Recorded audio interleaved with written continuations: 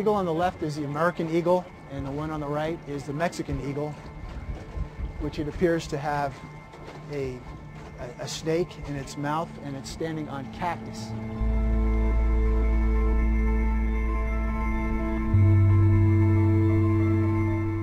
A very significant amount of legitimate trade and travel moves across that border every day, and that's the lifeblood of a lot of these communities along the border.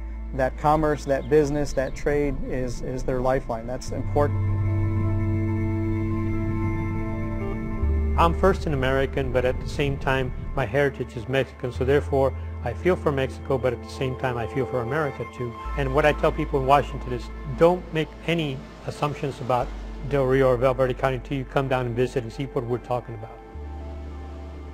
A lot of people use the Rio Grande to water their livestock. So you go, what side of the river are you going to put that on? You're going to block access to water? Lake Amistad is an example of something that's already a physical barrier.